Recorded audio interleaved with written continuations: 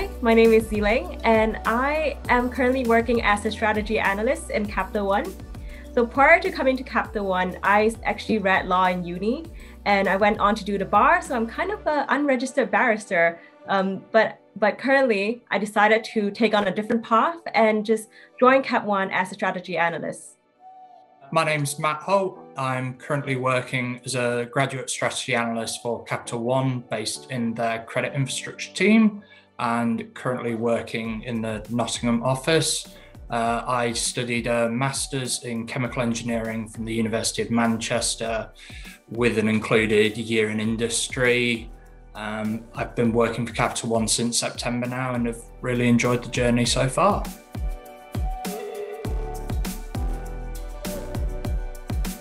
So I was first drawn to the world of finance because of the realization of the impact it could have on people's lives. So I truly believe that finance is a great enabler. It allows people to take care of their basic needs and also to create opportunities just by using finance. And I wanted to work in finance so I can be part of that mission. And while researching, a friend of mine told me that I would be a great fit at Capital One. And that's when I actually looked deeper into it. And you know what? He was right, actually. Capital One's mission to change banking for good was what drove me here in the first place, and also made me feel that I am actually contributing to my personal aspirations and to also help people in the community through finance.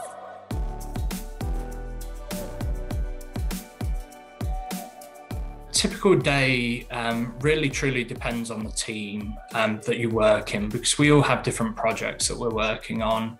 For myself and for all grads in general, we aren't sort of coddled.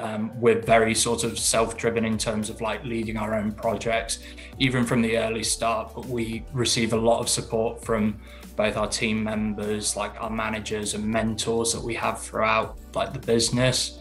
But a typical day typically involves some numerical analysis for a project, or preparing a slide deck with analysis that we produce to sort of share out with team members or present to various panels in terms of here's what we found, here are our suggestions on what we think we should sort of do with our next steps.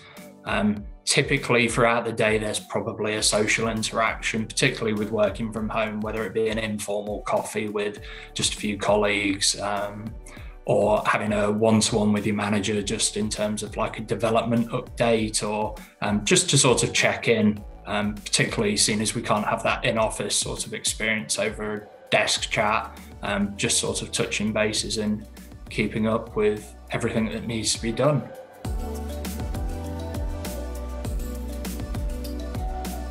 I have worked on multiple projects, but I would say the most memorable one would be HMT Breathing Space.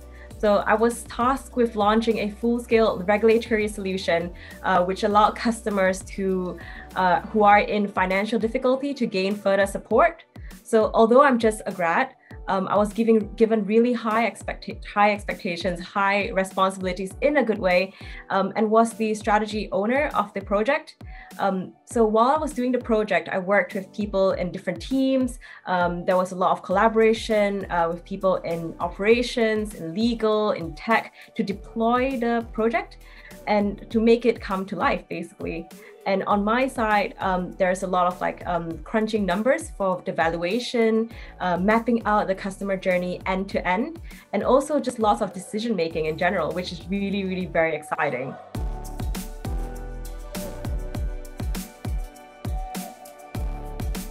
My top advice would be to not be afraid to step out of your comfort zone. So if this is something you really want to pursue, or it just seems kind of interesting, but you've not really had much exposure in, so not be afraid to just step out and explore. So coming from a legal background, my experience with numbers, and finance has been fairly limited, but I would definitely encourage people who are in the same situation to just leverage your existing skill sets and work to your strengths while keeping an open mind to learn new skills.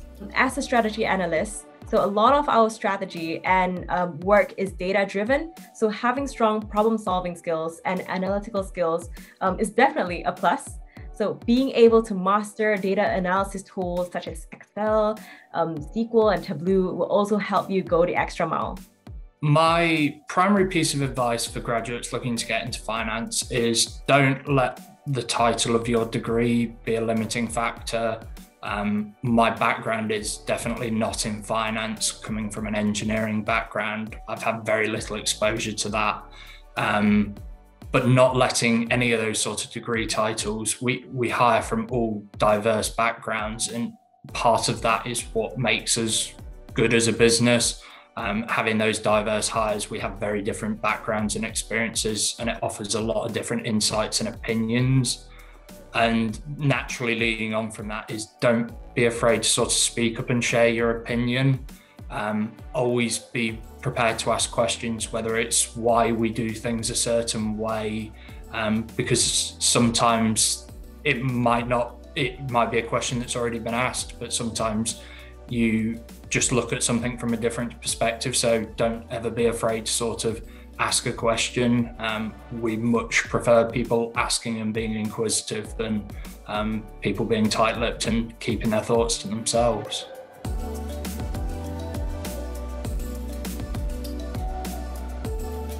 Well, I think for this question, while doing a course in university with people who are in similar backgrounds with you, who are learning, who are kind of have similar goals with you, doing the same subject, and also coming to the working environment where you're working with a lot of diverse people from different backgrounds, that can be quite a different experience, I would say. And I would say that the working experience, like working with different people, with diverse perspectives, that's really an eye-opener. And also that really helps a lot in like exploring different perspectives and brainstorming sessions. So that can be quite fun, actually.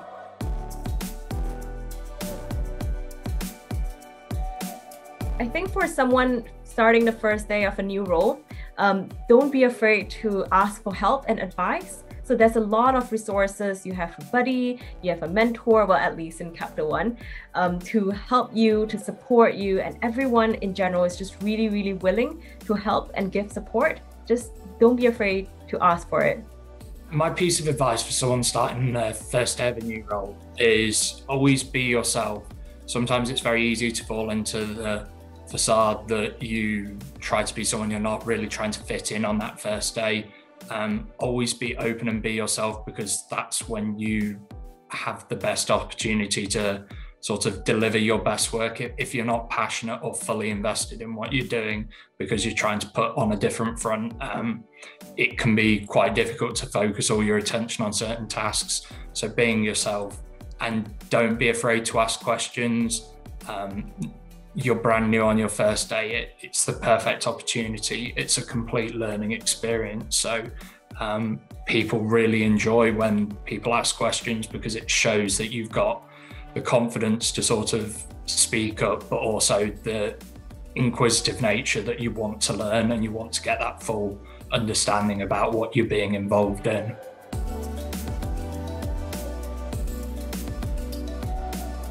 There are many things I like about my job, but if I were to boil it down to like two main things or two key things, it will be the people that I work with and the work that I'm doing. So in Cap One, people are generally very, very nice, and the company truly cares about our well-being. So the culture and the flexible working is definitely one of the key things that I've come to appreciate a lot, especially in lockdown. And one of the things that I cherish the most in Cap One. And the kind of work that I'm doing is also really, really meaningful. And I can actually see how it has a direct impact on customers' lives, how it's changing banking for good, and also to allow me to see that actually what I'm doing actually goes towards something that is tangible, which is something that I really, really like. The main reasons I like my job, ironically, is the people I work with. Although I've never met them, we do have sort of a strong connection in terms of we've had regular meetups in terms of virtual settings, and it's a really open and inclusive place to work where we can really like to be ourselves. We can have a laugh and a joke around, but we also get that sort of work focused approach at the same time, which is a really nice balance.